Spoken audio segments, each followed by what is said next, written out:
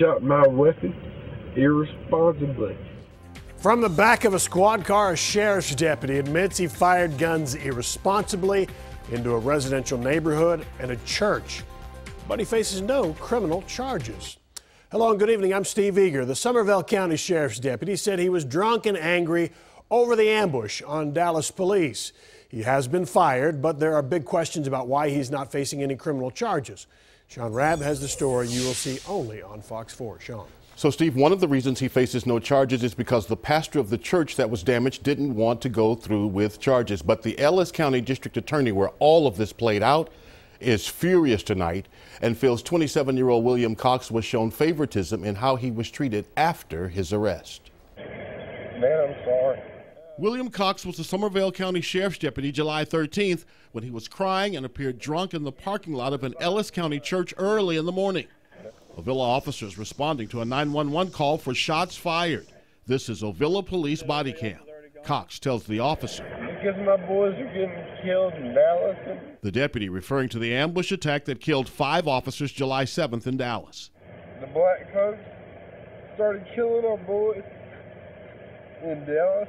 The Ovilla officer detains Cox, putting him in handcuffs until a sheriff's deputy arrived. Cox confessed he was upset over the police ambush, got very drunk, and had to let off stress.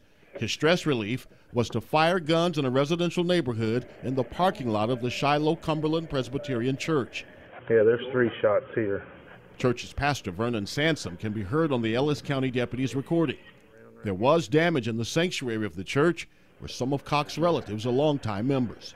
Cox charged with deadly conduct and taken to Ellis County Jail. The same day Cox was arrested, the pastor signed what's called an affidavit of non-prosecution. Cox was released from jail the next day, never having to post bail. This was Cox when he was taken into custody.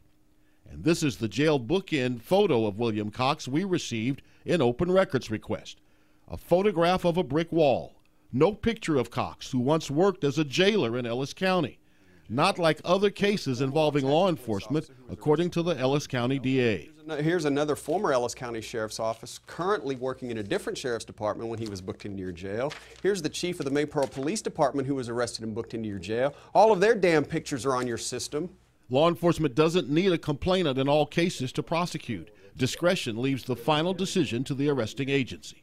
This, in my mind, is a tremendous abuse of that discretion. And in today's climate, it's inexcusable. And Wilson angry. I cannot understand how these facts escape the narrative of favoritism. We contacted Ellis County Sheriff Johnny Brown. We wanted to talk to him about the Cox case and the circumstances surrounding it.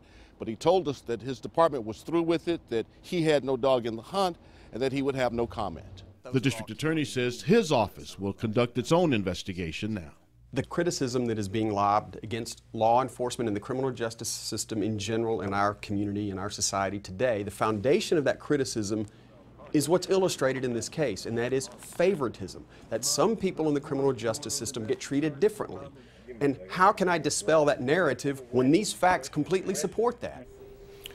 Now, the Somervell County Sheriff's Department terminated Cox, who'd worked there since 2011 and was a model employee, immediately upon learning what happened. The chief deputy there telling me you can't get past shooting up a church. The pastor told me by phone today he didn't want charges filed because, Steve, it's all about forgiveness. Now, again, we called Sheriff Johnny Brown a second time, wanting to still give him an opportunity to respond to the suggestion of favoritism, and he did not call us back. And he's the guy who says they got no dog in the hunt, but he clearly does. They're the investigative agency. Sean, let me ask you a question. If they choose not to get involved, you have on tape this Officer Cox saying, I'm sorry, I fired off shots, essentially a confession.